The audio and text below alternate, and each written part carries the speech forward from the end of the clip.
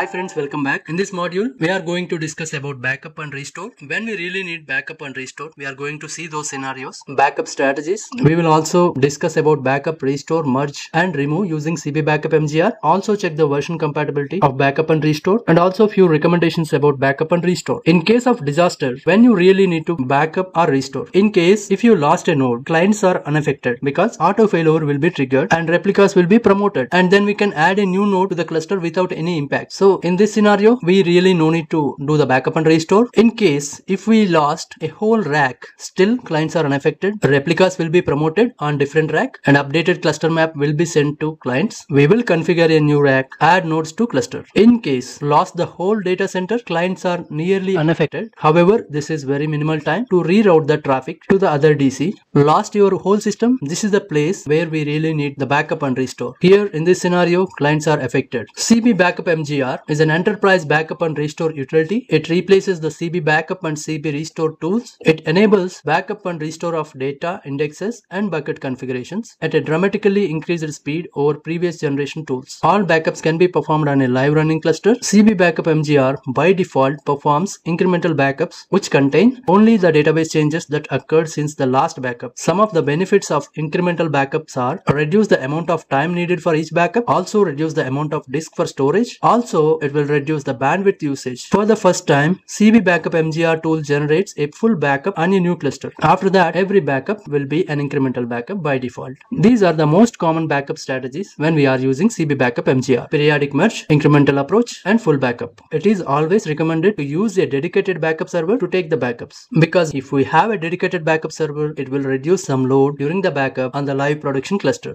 Periodic merge approach. This is the recommended backup strategy. It is intended to have the lowest cluster overhead and will require the least amount of time. So if you see here, backup 1 is having 1 backup, backup 2 having 2 backups, so on and so forth. Backup 8 is having 8 backups in the repo. A merge happened on Sunday. You can see 1 to 7 merged, and here we can see 2 backups in the backup repo. So basically each day we increase the amount of incremental backups. To reclaim the space, we merge the incremental backups. That is the periodic merge strategy. Full incremental approach. It is similar to the periodic merge strategy. Instead of relying on the merge feature to merge the backups together, we create a new backup repository periodically and backup the entire cluster again. This approach is suitable for small to medium sized clusters due to the requirement to take full backups. You see here, backup 1 contained 1 backup, backup 2 contains 2 backups, so on and so forth. On Sunday, it again created a new repository named repo2. Full backup. It is useful for small clusters, but it puts the most strain on the cluster compared to other strategies. It simply takes full backup every day. CBbackupmgr tool. Backup is stored in and recovered from a backup repository. A backup repository is stored in a backup archive on the file system.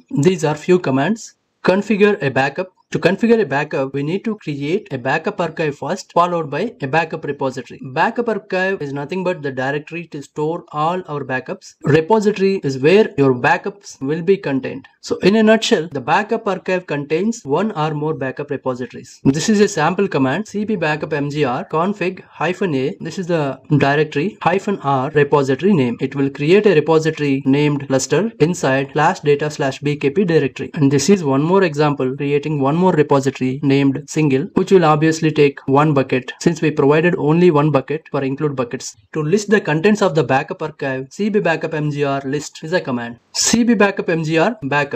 Backup repository contains all of the configuration information, how the backup should be taken. Just specify the backup repository name and the information for the target cluster. If you see this command, we haven't provided whether it is entire cluster backup or single bucket backup, because the information will be taken from the repository. Suppose if you mention single here, only 1 bucket backup will be triggered, because for single repository we have included only travel sample bucket.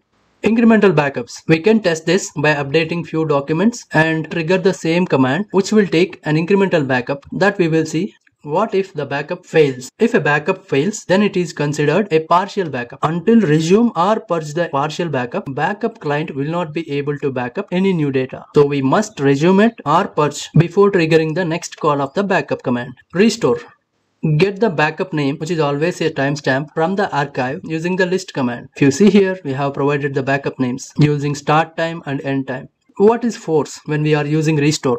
Suppose if you already have few documents inside a bucket and the backup have some of those documents already inside the bucket you are trying to restore, force updates override key value pairs being restored even if the key value pair on the cluster is newer than the one being restored. CBbackupmgr merge. It is used to merge two or more backups together. This is a command. We can mention start and end tags to merge the list of backups. Backupmgr remove. It is used to remove backup repository. This is a command for that. Cloud backup. CBbackupmgr can be used to archive directly into S3, Amazon S3 bucket. And this is a sample command. Backup a cluster in cloud. This is a similar command, just like backup. When we are taking backup directly into S3, a certain amount of disk space will be used to stage local metadata files. That is why we are providing obj-staging directory here in backup as well as in restore. This is the CBbackupmgr version compatibility up to Couchbase version 6.5. There are few recommendations for backup and restore. Organizations need to make sure their backup processes are well thought through and implemented to best meet their business SLAs, backup frequently, regular validations, and storage capacity. Regardless of which backup strategy you implement, it is critical to restoring the backups on a regular basis, at least once a quarter, to validate the sanity of the restored database. Practicing recovery in lower environments also helps to handle the stressful situation during a disaster. This will give more confidence to handle it in production if and when that happens. Allocate sufficient storage on the backup restore node so that it can hold at least 5 times of the Couchbase dataset size. Monitor the disk utilization and availability so that you can proactively plan more storage allocation before it becomes critical. So that is all about backup and restore. In the next video, we will see the demonstration of backup and restore scenarios. Thanks for your time. See you in the next lecture.